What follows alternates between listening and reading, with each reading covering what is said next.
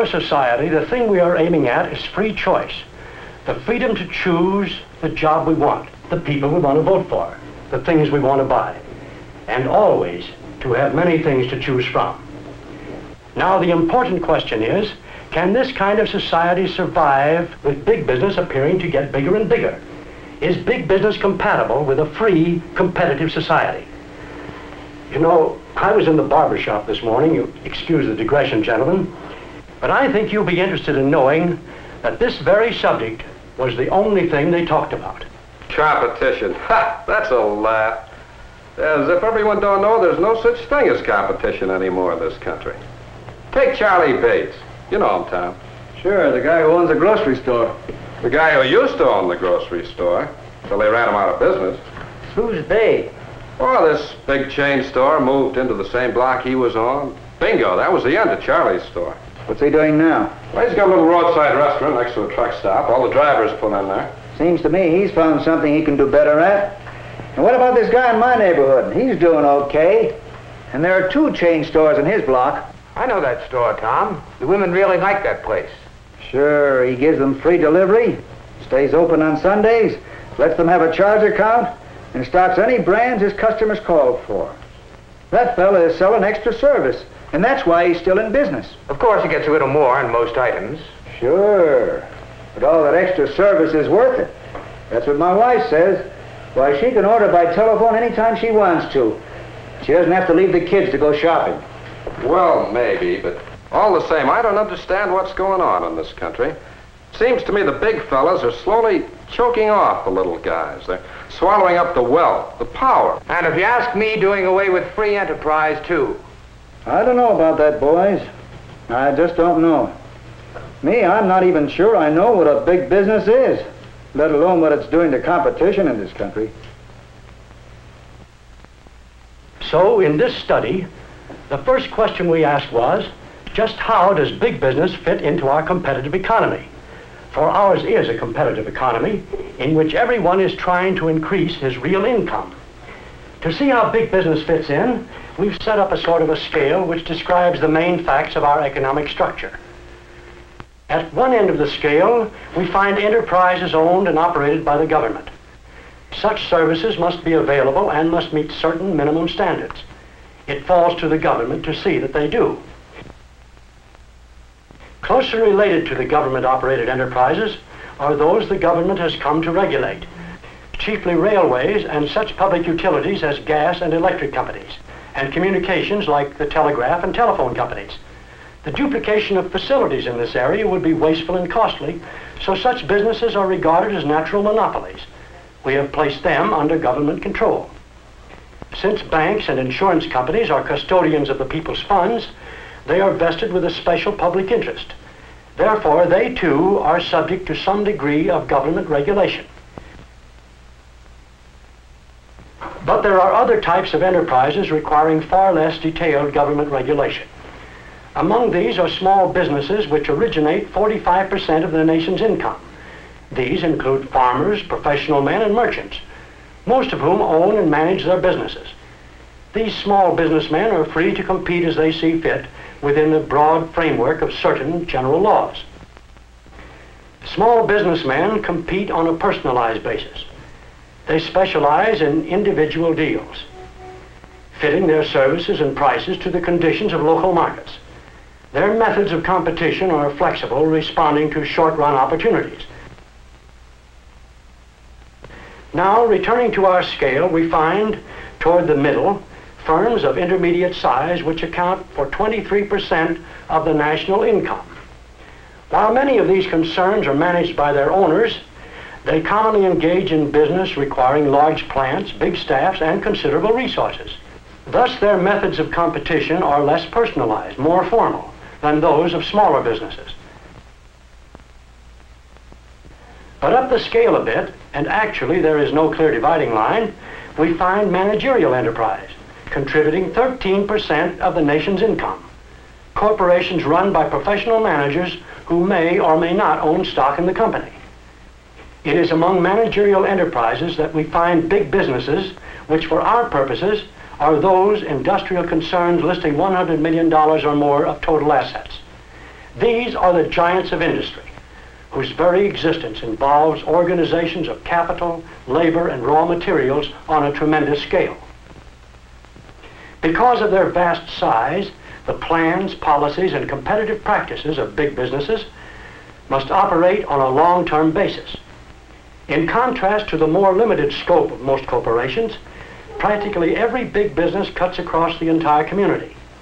Its stockholder owners are found in many levels of society. Its managers are chosen because of their training and experience. Its thousands of employees come from all over the country, and its suppliers, raw materials, and its customers often come from all over the world. This makes of every big business a community of interest. This community of interest means that the decisions of big business affect large segments of society. Therefore, society demands that big business transactions be open for public scrutiny. But is public scrutiny enough? Or does the very fact of bigness mean that competition is being increasingly restricted? This is the next question I studied. But first, let's go back to the barber shop. They were talking about this very problem of big business. There you are, sir. Here, just look at this. Can I buy a car for less than list price? Can I? No, of course you can, but you can shop around and make a better deal on your own one, like I did.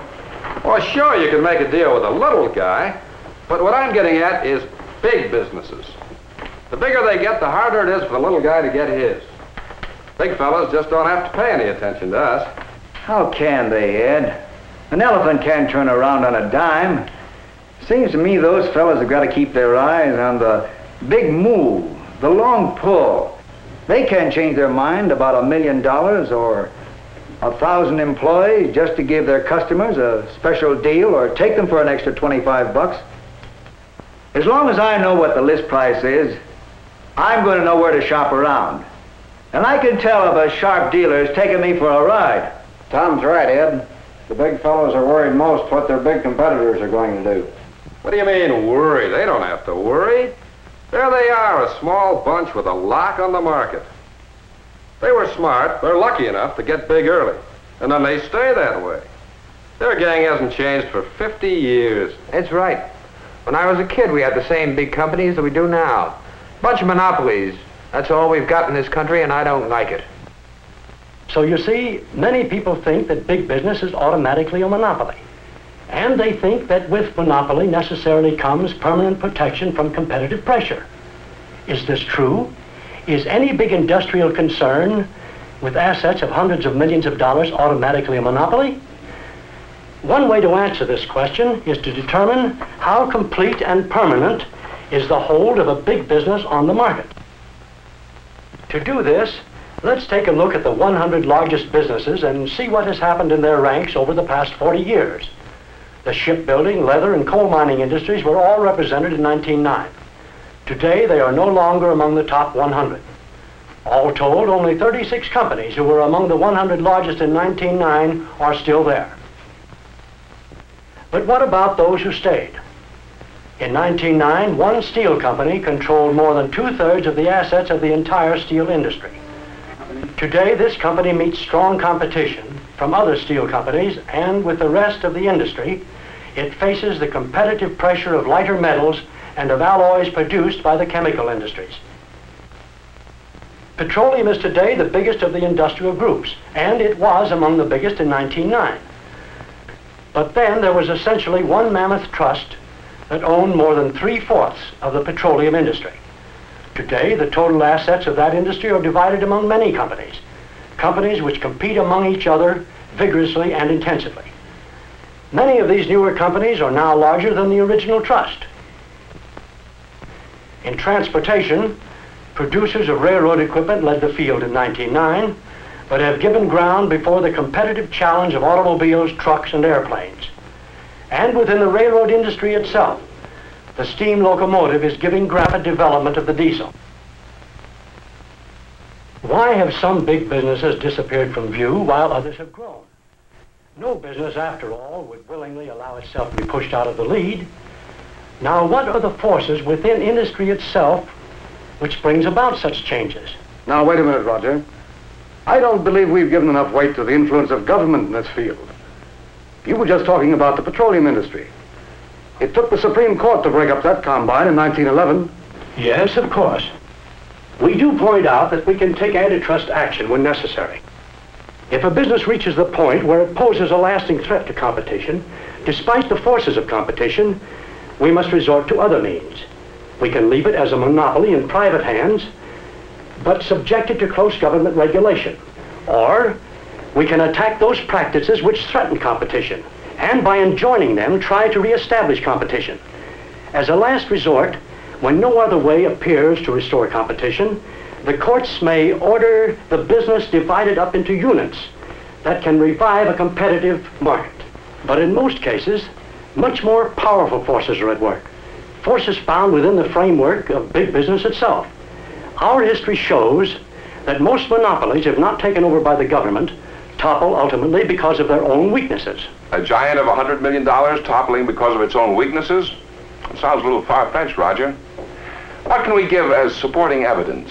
Well, we do give this example. More than 50 years ago, a certain group set out to secure a monopoly on asphalt. At the time, the best asphalt came almost exclusively from Trinidad and Venezuela.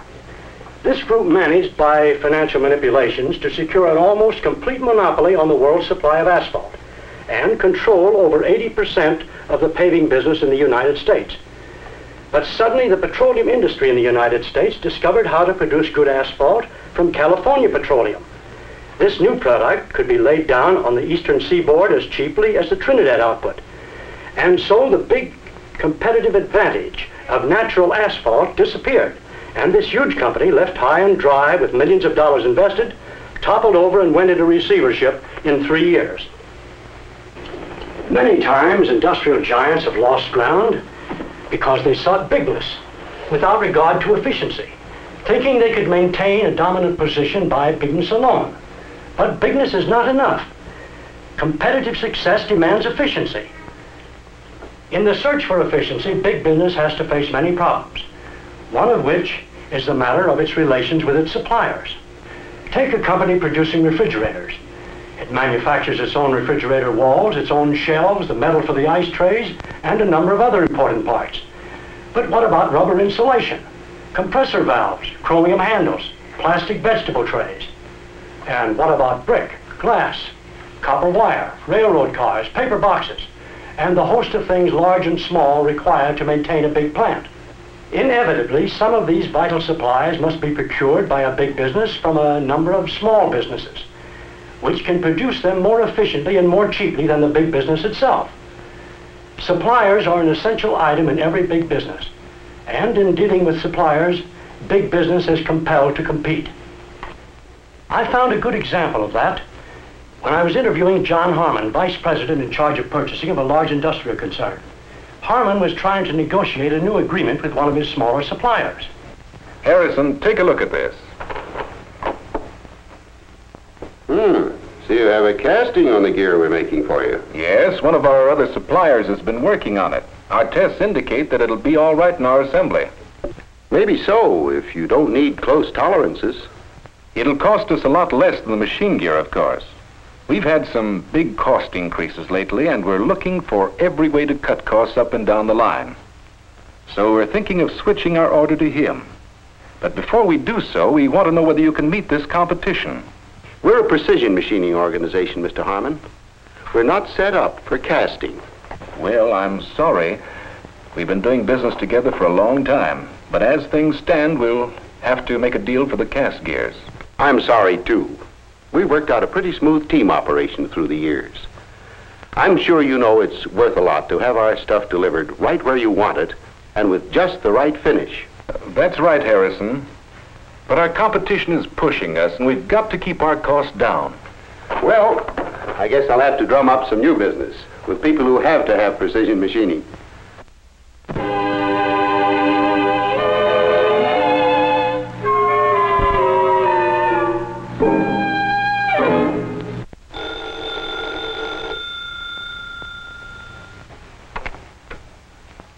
Who? Okay. Hello there, Mr. Harmon. How are you? Well, I'm calling to see if we can't set up a new arrangement with you. We made that deal for cast gears. Yes, I know. Well, they just didn't seem able to give us the package we needed. They had trouble meeting our specifications to begin with, and their quality varied. I'd like to help you out, but we've been handled with our present setup. We picked up a new account. Who? One of your competitors. We had to do some retooling for him, and... Well, it'd take time to get set up again to do that special machining you need. Lunch? Oh, yes, sure. And when we get together, I'd like to tell you about a new valve we've developed that may be just what you've been looking for. So you see, big business competes with big and little enterprises in picking suppliers. Any one company would have a hard time getting a tight grip on them. The market is too big and too flexible. A supplier looking for new business will easily find it, especially if he is willing to meet the special needs of new buyers. New situations are always cropping up in business, and the big fellows feel the pressure as much as the little ones. But where does that pressure originate? Well, part of it comes from the stockholders, part of it from labor, and part... Certainly it's not all from within big business itself. No, as a matter of fact, the ultimate pressure comes from the customer. The man who buys is the man who really builds up the pressure on big business. I'm sorry, that won't do. I know it's cheaper, but I want something that will last. I want to try that new gadget. Nope, not good enough. Something new. Something better. Something.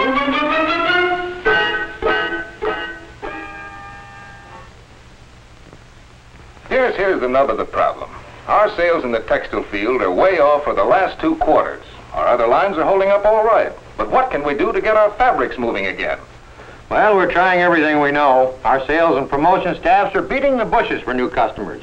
We're trying out every new application we can think of. Draperies, curtains, upholstery. What about automobile seat covers? We've thought of that, too. What's more, we've asked our main outlets to tell us what we can do to move our stock. But every time the answer seems to be that this new synthetic fiber beats us out. It's just as washable, moth-proof, fireproof, and long-wearing as ours. But now that they've found out how to make their fiber take brilliant dyes, we've lost our edge. Well, Dr. Barton, I guess we'll have to turn to you again. Your research and development department has done a swell job as our sales insurance staff for the last few years. But we're up against a tough one this time. Now, this new fiber puts us way behind. Can your boys come up with a better one and get us back into the running again? How much will you need to get started?